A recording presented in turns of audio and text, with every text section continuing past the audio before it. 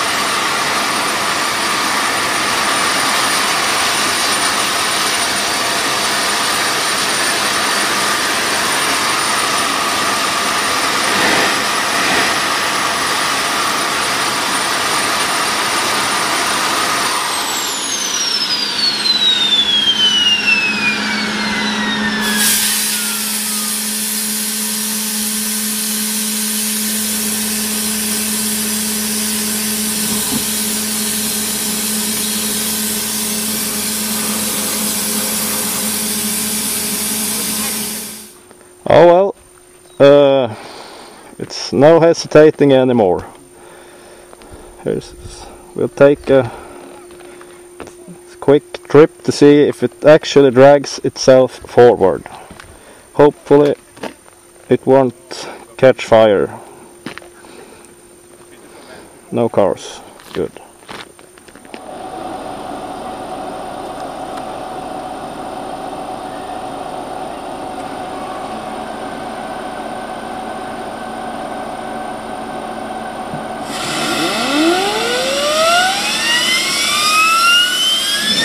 Okay.